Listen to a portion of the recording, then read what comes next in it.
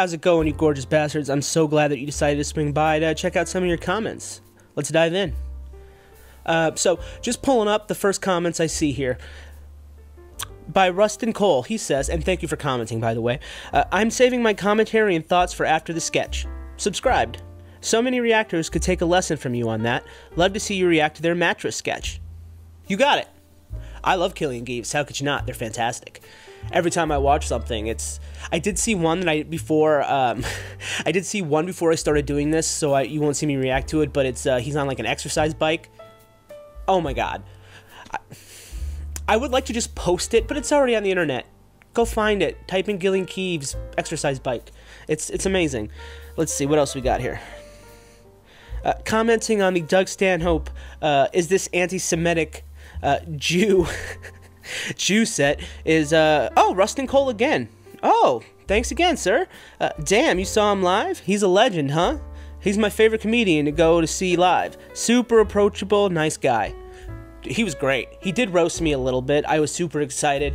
So you can Google this, actually. In Cedar Rapids, Iowa, there's a small bar called Penguins, and they also do stand-up there. So you'll have road comics coming through. So I haven't seen all of these people, but you know, you get like Tom Arnold's, professional wrestlers who think they're stand-ups, who I'll go see because I like wrestling, and those stories are fun for me. But Stanhope came through with a couple of his friends, and he did a couple sets in between them, and they did like, 20 minutes at the end. But it really was, the tour, you could tell he was touring with his name to get his friends paid. I loved that. I thought it was amazing. I did sneak a little photo when he came out, and he roasted me and told me to put my phone away, and honestly, it was an honor, but I've never pulled that again. Also not the most well-spoken person. Let's see what else we got here. Oh, wow, Rustin. Thank you so much. All right, well, I can't read all. This can't just be Rustin Cole's comments, so we're gonna keep going. Oh, here's a comment from Make $750 per day. Totally legitimate, right? Not a scam at all. She says, things work out best for those who make the best of how things work. John Wooden. Thank you, not a bot. I'm gonna leave you in there, not a bot, because it helps with the algorithm. It's annoying, but I'm gonna leave you in there. To an extent. Oh, Joe Brown says, hey lady, you're in the way, get out of the picture. We changed the format, Joe, but thanks for commenting. What else we got here? Here we go. We got one from Joe. We got one from Chicago Joe on the Pablo Francisco Ecstasy at the Techno Club. Chicago Joe here. Drugs got the best of him, and he flipped out on stage and fell off the stage. Damn. It's on YouTube. We're gonna have to watch that. He's making a comeback. Hope you do more. Maybe Tony Baker cat voiceovers. Tony Baker... No, that's Troy Baker. Troy Baker is the guy who does the GTA stuff. Tony Baker cat voiceovers. That's interesting. I'll check that out. Thank you for commenting. Okay, and on the Tom Segura Gifts Hitler's Teacup video, Zach M. writes, a little context to what Bert meant by... Oh, I like context. Thank you. A little context to what Bert meant by I'm supposed to destroy it, and why this whole thing is great. Smiley face. So according to international law, any Nazi artifacts are supposed to be destroyed or turned over to the proper authorities. You cannot own Nazi artifacts as a private citizen. I know some people who have some. It's pretty messed up. They didn't, like, seek it out. It was just kind of inherited from people who were in the war, you know? They should get rid of it, though.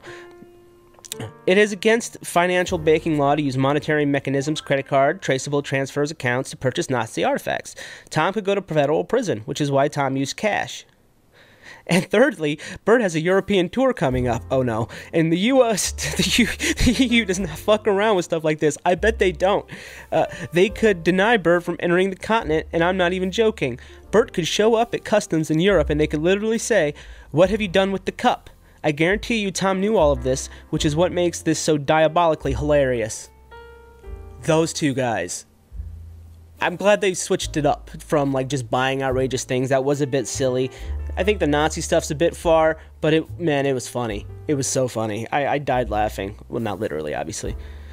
On the Would You Trust Leon video, Leon is awesome. Thanks, Thomas. One of my faves in Curb Your Enthusiasm. He makes Curb Your Enthusiasm, right?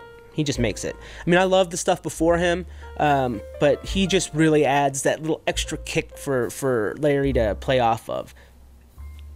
All right, here we go. We got on the Andrew Scholes part 1 for Infamous.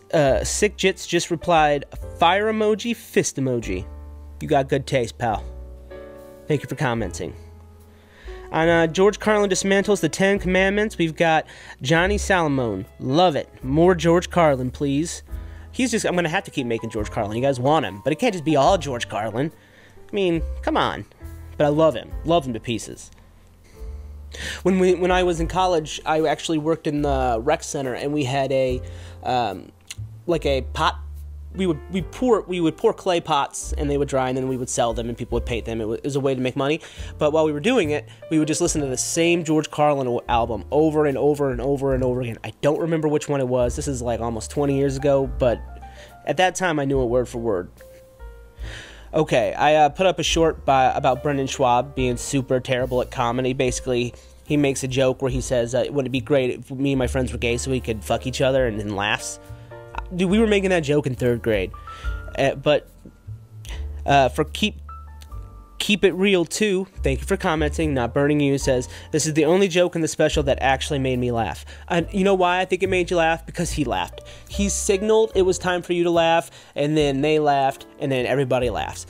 It's hacky. I hate it when comedians laugh. You don't see George Carlin up there laughing at his own jokes. You don't see... It is becoming more common now, though. Sometimes you'll see Bill Burr or Tom Segura do like a little or whatever, but I think that's because they literally find it funny. I don't think that they need to rely on that, but there are some comedians who just hack it up on stage and let you know when it's time to laugh. I don't know if you've ever seen an influencer at a concert. I've seen some videos. It's pretty terrible. Let's see, what else we got? I'm going to do a couple more. These are pretty random, so... I wrote "You're a Pig" on the Killian Keeves sketch for Trump speed dating, and Old Man told me how to spell "your" correctly, so thank you. I am dyslexic, so I actually do appreciate it when you let me guys know that, because I can fix it, and it's not quite as humiliating. So don't feel bad about letting me know if I misspell something, because I really, honestly, don't always see it. Oh, excuse me. Okay, this is back to the Kanye West praises Hitler. Boxing Prof, cool name, says, we are in the end of times. A black guy praising Hitler. Someone out crazying Alex Jones. That's the nuttiest part, is that he's out crazying Alex Jones. That's the nuttiest part. The nuttiest part. And what's with the damn mask? That doesn't make any sense. I mean, I have, like, some mental health issues, and I've had my crazies when before I got help and stuff when I was younger, and I knew some people who got really sick. I don't think I've ever seen anybody who felt the need to cover their face like that. It's like watching somebody in Watchmen. You ever watch that TV show Watchmen? It's fucking crazy. Maybe it's, I bet it's like some kind of weird, like, hipster commentary on Fauci always wanting us to wear a mask. Something like that. Something stupid. Stuart Cookson on the I Win Reacts Shane Gillis shines in his Comedy Central special. He just wrote, I agree. Thank you for commenting. I agree too. That's why, yeah, country music is very great, is very fun that way. Oh, here's one of my favorites that I like to see. It's on the George Carlin Dismantles the 10 Commandments. It's just for the algorithm, and you can't pronounce this. It's a 1 2 3 4. It's 1 2 3 5 8 1 3 2 1. Alafibs. Thanks. 1 2 3 5 8 1 3 2 1. Alafibs. Did I do that right? I hope so. Thanks for commenting. The algorithm. Woo! You know what? I think that's a good place to stop, guys. I actually have a little party for my son's friends right after school. They're going to come over. They're going to paint. It's going to be a good time, and I'm going to be exhausted and stressed out. But this was really fun. Thanks if you guys stuck through it. Appreciate you watching my babbling and getting to know me a little bit. Appreciate getting to know you guys in the comments. I try to be in there as much as I can. You guys have a great day, all right? Thanks for coming by.